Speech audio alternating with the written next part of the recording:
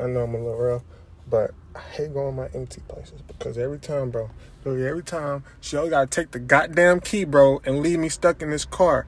Like, literally leave me stuck in this. I don't got no radio. All I can do is listen to my inner thoughts. I don't want to hear that shit. I need some radio, some music. Play my music, bro. It grind my gears. She treats me like a little kid every time. Talking about, I can't leave my kids in the car because I don't want you thinking you can play with my car. What?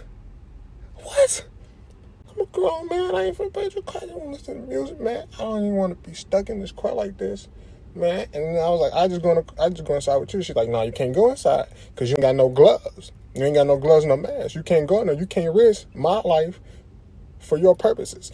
What? That don't make no sense. Man, just leave the damn keys in the car, man. Just leave the goddamn keys.